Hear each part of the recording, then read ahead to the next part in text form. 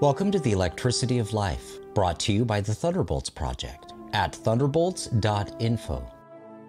What is the role of electromagnetic fields in health and healing?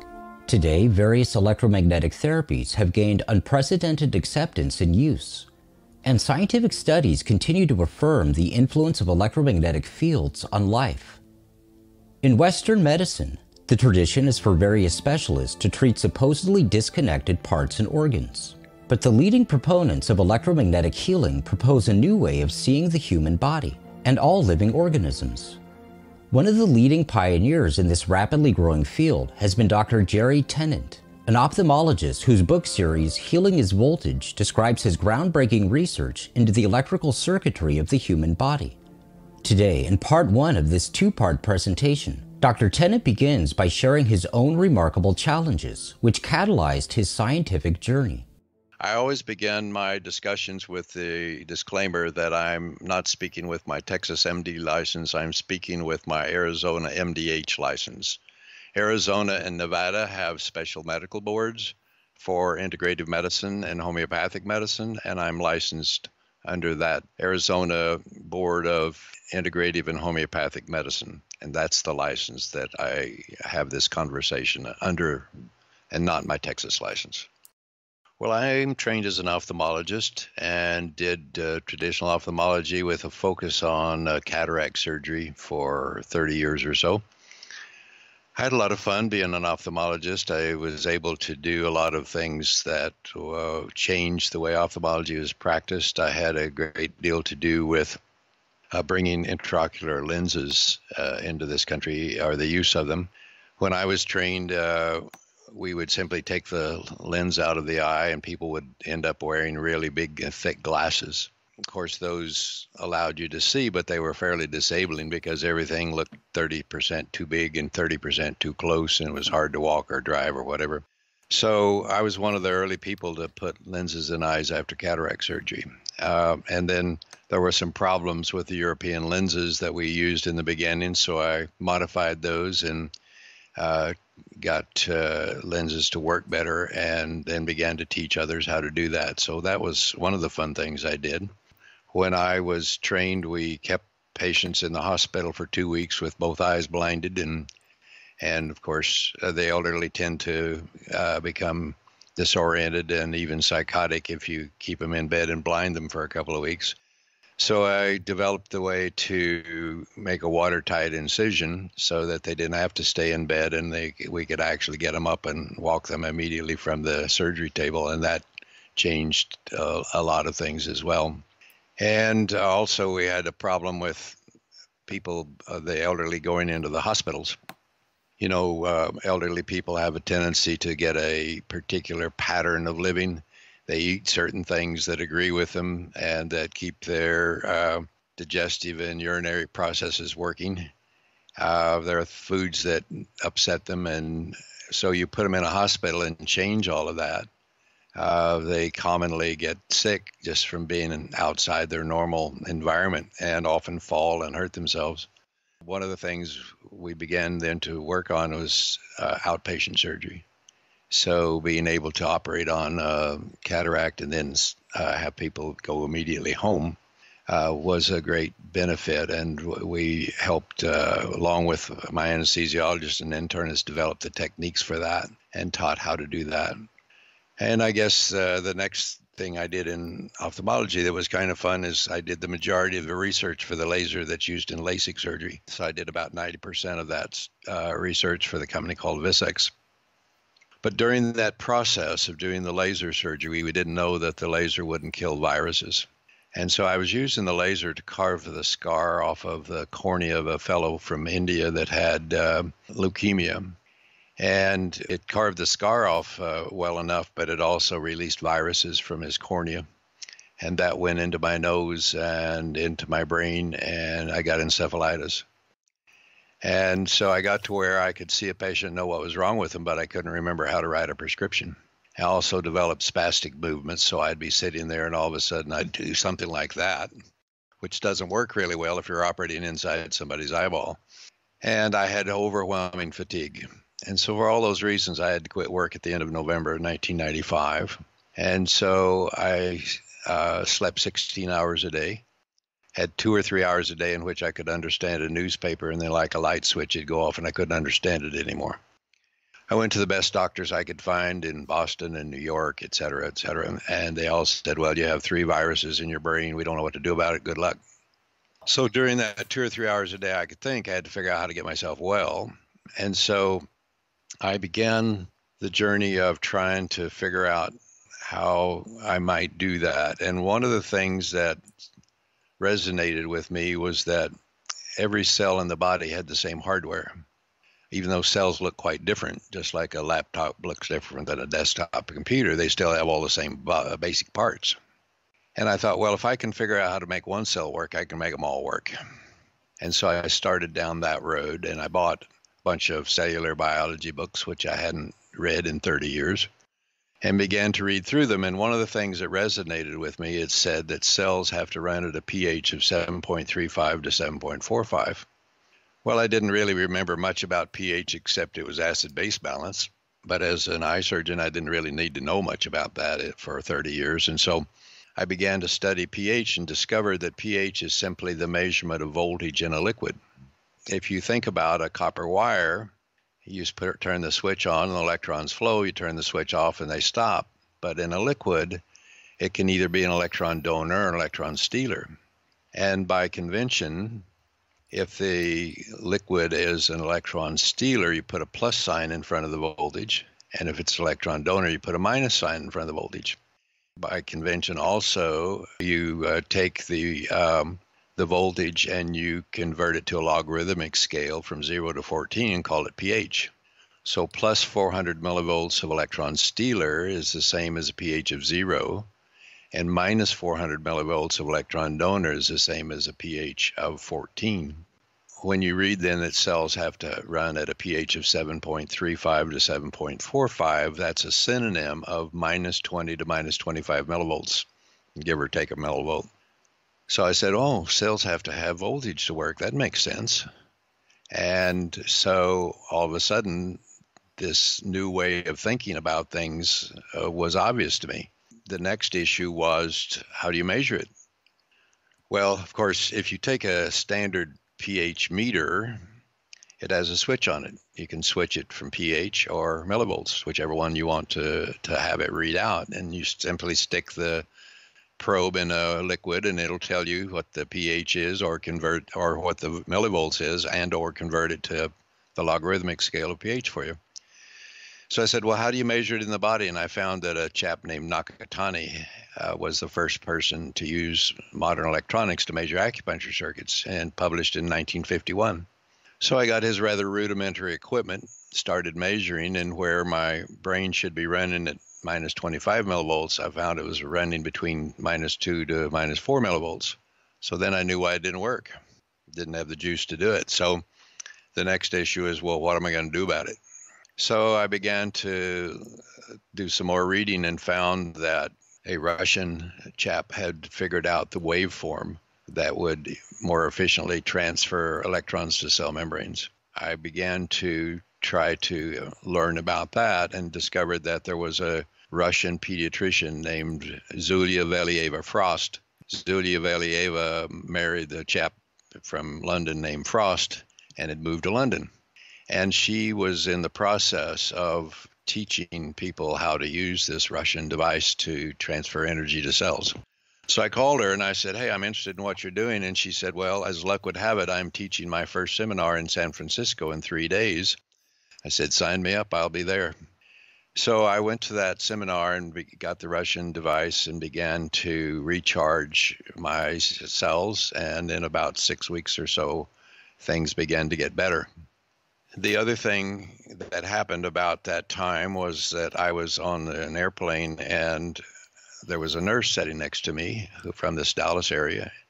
And she began to tell me that she had lymphoma, had this big tumor around her neck and scattered throughout her body, and that she had gone to Mexico. And in a matter of days, the tumors were gone, even though MD Anderson had told her to go home and die. So I went down to visit with the docs that helped her to see how in the world they did that. And that was sort of the beginning of my journey along with this other business of the electronics to figure out how to get well.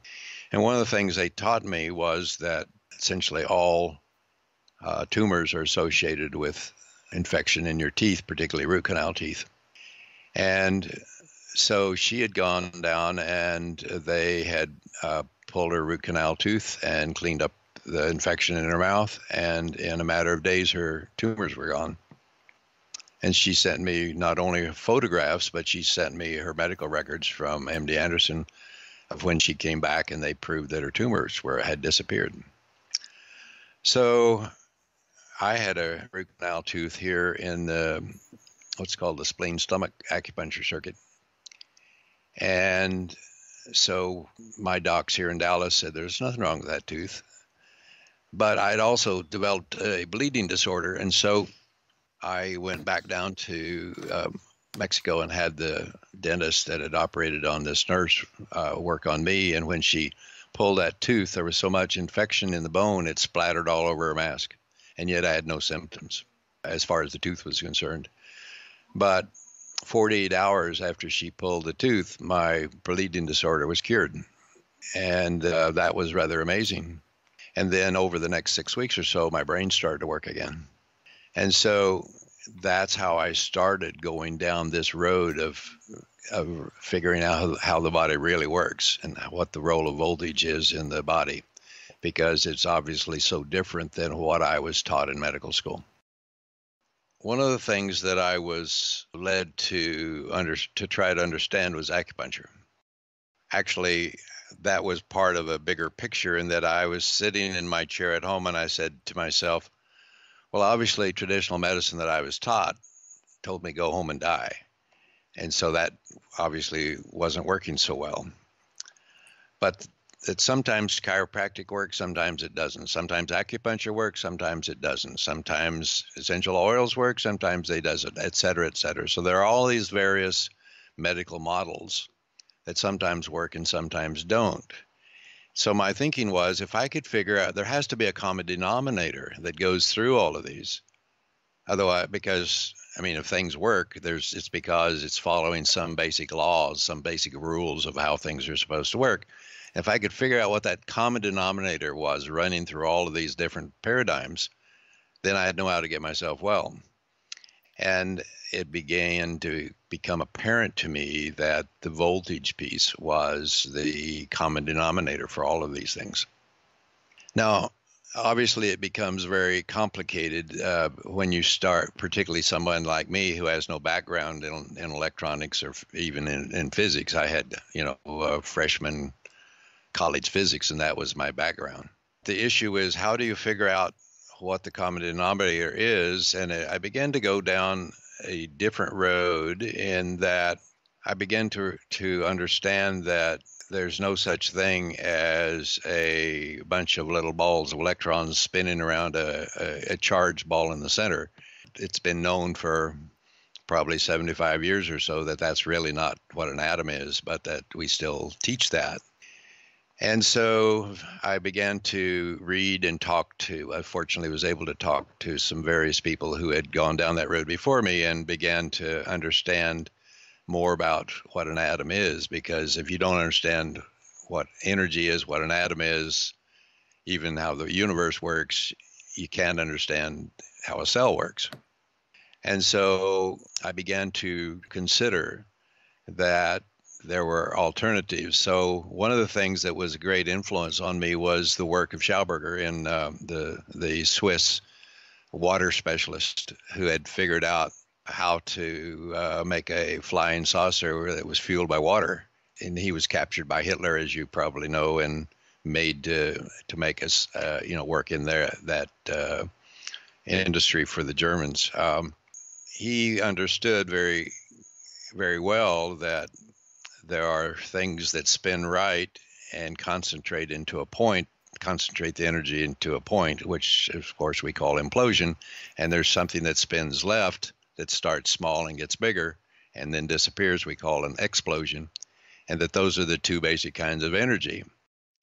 Schauberger's work with water and energy was very influential on my road down trying to figure out how the body works. The other thing that was very powerful was to read the work that that muscles are piezoelectric. And so I began to consider, and I was initially wrong. I thought our muscles were wired up the way a 12-volt battery is. You know, you take the cover off of a 12-volt battery, and there are a bunch of 1.5-volt batteries all wired together in there.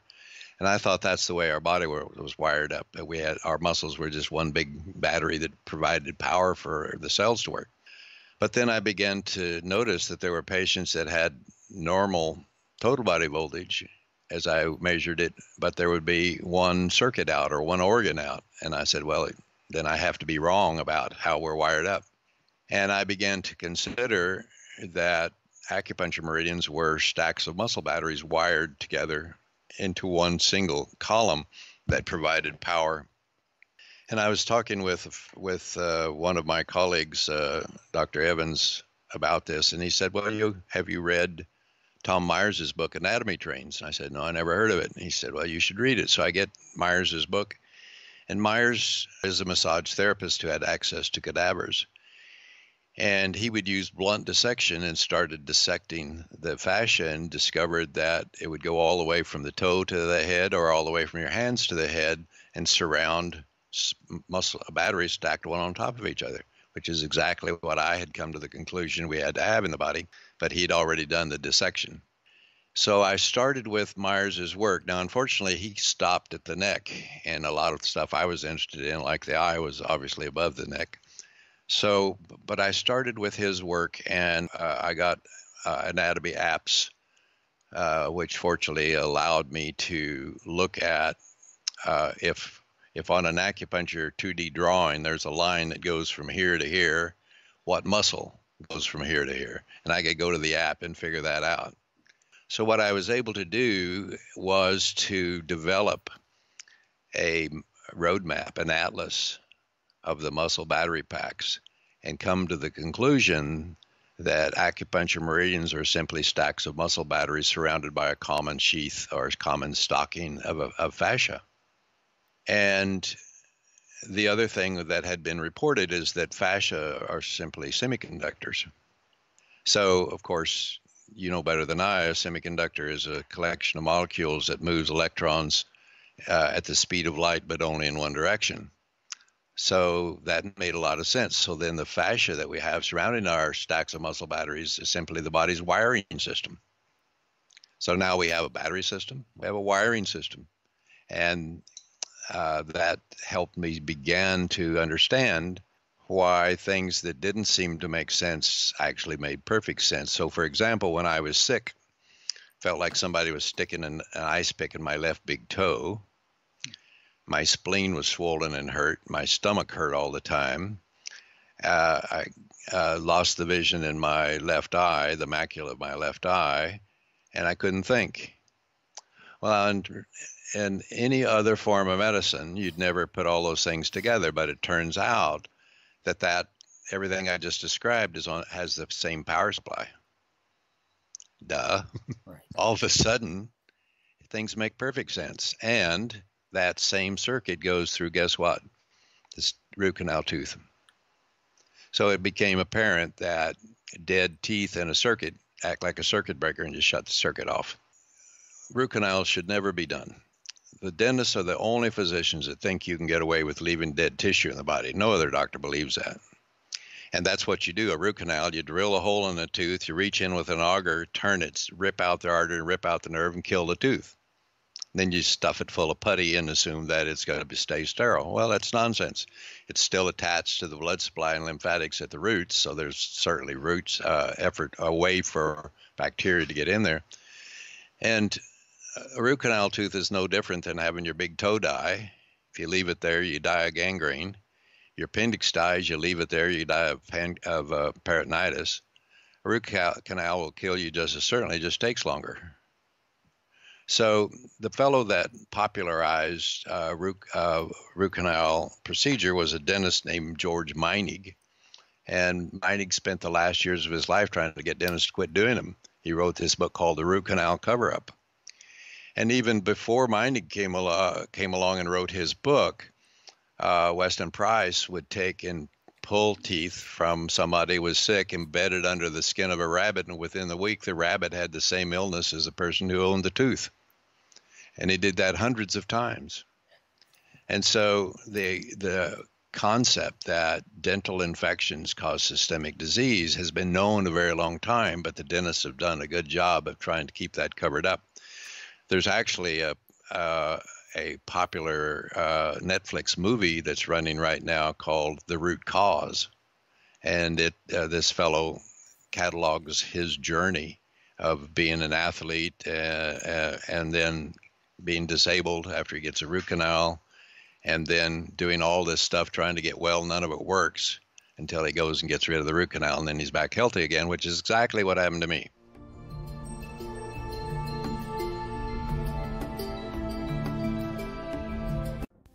Welcome to the Electricity of Life, brought to you by the Thunderbolts Project at thunderbolts.info.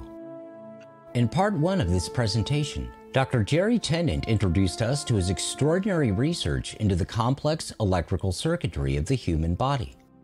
Since his own remarkable battle with debilitating ailments, Dr. Tennant has worked to develop a kind of map of this circuitry, illuminating its essential connection to physical well-being. In the previous episode, Dr. Tennant discussed the particular significance of the circuitry connecting teeth to other regions of the body. The concept of illness arising from electrical imbalances is of course unconventional in modern Western medicine. However, the application of electromagnetic therapies in healing is not new. In this conclusion, we asked Dr. Tennant to begin by discussing some of the earliest examples of the use of electromagnetism as a physical remedy. Well, interesting question. If you go back in time, in the 1800s and early 1900s, electromagnetic therapies of a variety of forms were commonplace. But that changed in about 1910 when Andrew Carnegie and John D. Rockefeller decided to become the major investors in the pharmaceutical industry. And so they had a report written called the Flexner Report, which they then took to Congress. At that time, there were, I think, 13 homeopathic medical schools in this country. And again, most physicians were using some sort of electromagnetic therapies. Well, the Flexner Report got Congress to forbid the use of any federal money for anyone who said there was energy in the body. So that closed the 13 homeopathic medical schools, and then any physician who was using an electronic device to treat patients got put in jail. Well, that sent a pretty much of a chilling effect, and that's how our country stopped looking at energy in the body. And that was the case until Nixon went to China, saw some of the people in his entourage undergo surgery with acupuncture, and came back and told the NIH he wanted acupuncture to be part of traditional medicine. But even though that was what the NIH was instructed to do, the people who control medicine in this country basically continued to ignore it. So, for example, many states, including my state of Texas, forbids the use of anything that's not standard of care medicine. So what is standard of care medicine? Well, a group of physicians and insurance people and so forth sat around a table and said, okay, if you make this diagnosis, you must treat it this way. And originally they said these are going to be suggestions in order to improve the quality of care. But of course, that wasn't the plan. The plan was to make those the law. And so it has de facto become that. So if you go to a physician and the physician says you have this diagnosis and this diagnosis code, then the physician must treat you according to those guidelines. And if he doesn't, he loses his license and is considered guilty of malpractice de facto. So even if the physician knows that that's going to harm you, there's nothing you can do about it. Even if the physician knows there's a better way to treat you, there's nothing you can do about it. Even if 10 universities and medical schools have proven there's a better treatment, the physicians can't use that until that committee says that it's become standard of care. Most people don't know that. But what that does then is it puts the control of how medical care is delivered in this country in the hands of the small group of people who make up the rules of standard of care, and those are all slanted toward pharmaceutical, surgical medicine, you see? So that's why people like me have to say, well, everything that I say is using my Arizona MDH license and not my Texas license, because I'm not allowed in the state of Texas to tell you what I'm telling you. I have to use my Arizona license to do so. You know, medicine in this country is the most controlled, most supervised, most controlled business, if you please, of anything in the country. No other industry is more controlled than the practice of medicine. The effort to push it into things that work is constantly being suppressed, even to the place of physicians losing their livelihood in order to prevent that.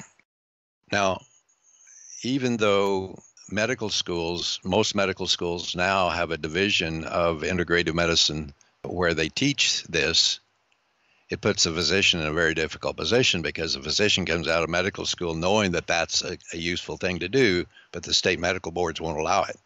It's a very difficult thing. So what I have to do is I practice as a private expressive association.